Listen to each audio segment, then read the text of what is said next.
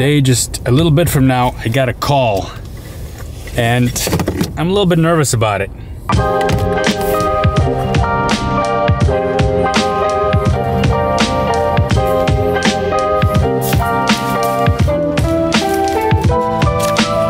See, in the last 13 years, as I've been self-employed, I've only applied for a full-time job once. And it didn't go as planned.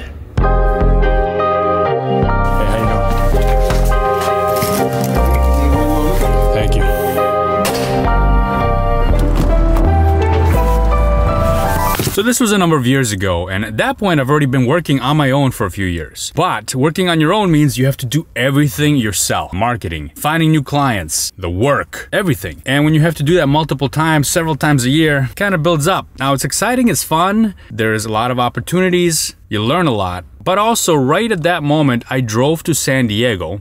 I like to drive, and I went there to visit a friend, and I was just blown away by the city. I love the city, perfect weather all year round. Everybody's fit, everybody's hiking, gorgeous scenery. So I thought, hey, I can move out to San Diego, get a job, and take it easy for a while. Take it easy for a while.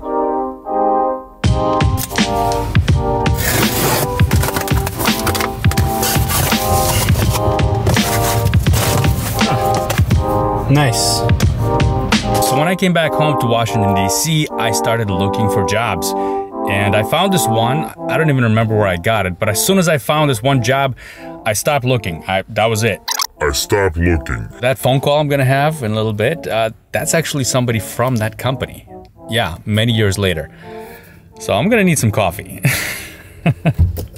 It was a perfect fit. Their skill set listed all the experience that I had. It was .NET, front end, back end, JavaScript with a Knockout framework, Knockout library. It's not a framework. Yeah, this was before React, Vue, or even Angular. I knew that stuff really well, but one of the interview requirements that they had was I needed to submit a project. Now I know that different jobs have different requirements for the interview process, and that you need to vet, you know, your candidates, and I totally understand that. But this is something that I've never done before, and I don't think I'm gonna ever do it again.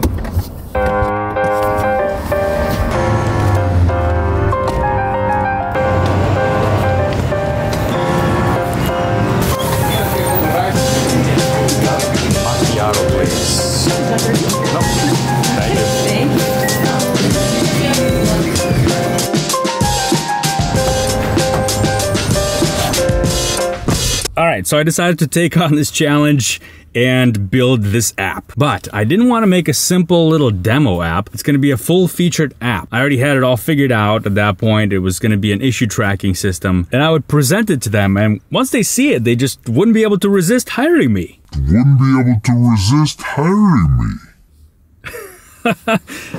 Good plan, right?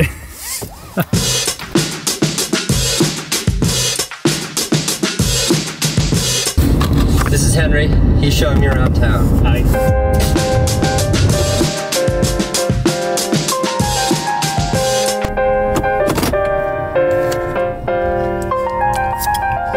I worked on that project for 2 weeks. I worked about 8 hours a day on it, non-stop. It was a pretty involved project with all the layers.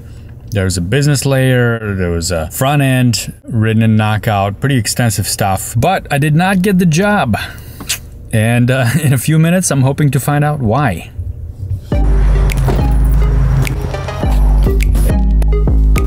It's supposed to be a new decoration for my office. A base, a magic light bulb. I got a few minutes and I gotta have that phone call. Whoa. It's a levitating light bulb. That is freaking cool. I think that'll make a good decoration. My kids are gonna love this thing. I already have a few ideas of why I might have not gotten the job. I mean, there could be a lot of reasons, but I think I might know why. A few years have passed and I was pretty self-confident and I'd say cocky back then. cocky back then. Self-confidence is a good thing, but I may have taken it a little bit too far. All right, let's see. Oh, it's time for the call. So I gotta be honest, I kind of have an ulterior motive for getting in touch with you today. Mm-hmm. Yeah, I don't know if you remember this, but I interviewed with you and I think a guy named at. Yes, that's right. Yeah. I thought you did look familiar, actually. Was it like a couple years ago, though, right? This was a while ago, yeah. And I was wondering if you think anything stood out about that process. You know what? It's funny you say that because you were kind of one of the standout interviews that just didn't really fit, but left an impression because you had built like a .NET app, like a fully built out one, and nobody's ever done that before. And this is for like a junior web development role, so that was very unusual. Yeah. It was called Issue Canoe. I don't know if you remember that. I made the logo and everything for it. And I was okay. I was pretty proud of that app that I built. It was like a full thing. It took me 2 weeks to build, and I was surprised when I got the decision from you guys. And I was wondering why didn't you hire me? I mean, it wasn't no diss on your skills because from what I remember, it was a really solid app. It's just that you were like completely overqualified for what we were looking for. Like we reviewed the project and, a complete full stack application is very unusual. I mean, especially for what we were, hiring for, which was, a junior position. And we even had like a little discussion internally, like we were a bit skeptical that maybe you just had copied an existing project, which we've had people do before, like try to cheat their way in. I got a sense that you did because you clearly asked me that during the interview. Like, did you make this whole app from scratch? And of course I said yes, because I did. And we trusted you on that. Honestly, we didn't think you were a liar or anything. It's just, it's part of the process of weeding through candidates is, making sure people are submitting their work and not, misrepresenting themselves. I mean, the thing is though, by admitting you created it and submitting it, you just essentially took yourself out of the running though, because that was not what we needed in that position. Because like I said, we were doing a junior role. Yeah, I thought so. Senior, not a senior development role. Yeah. Anything else that stood out in the interview process? Well, I mean, a big deal for us is, because we're a small team, but we all have to work as a team. We just kind of felt like you gave off a little bit of like a lone wolf vibe. And what I mean by that is, you just didn't seem like you were too used to working with other people. I mean, you built this entire application yourself. Like that's impressive, but not really what we need, which is a team player, especially somebody who's, in a junior role has to be able to take instructions really well. And by submitting something completely over what we were expecting, kind of show that you weren't really good at following instructions. I mean, I don't mean to insult you in that regard, but it's a big deal. I mean, for us to be able to hire somebody who's going to actually follow the instructions that are given. Very, very good point. Yeah, I totally missed that at that time. And I have been working for many years as a lone wolf, like you said. No, listen, and if we ever needed a contractor to hire, you'd be one of our first calls. In fact, I think we had your resume on file, just in case a project came up that we thought you'd be good for. It's just our business didn't unfortunately have anything, during that time period. Gotcha. Okay, well, thanks for taking my call. Yeah, my pleasure.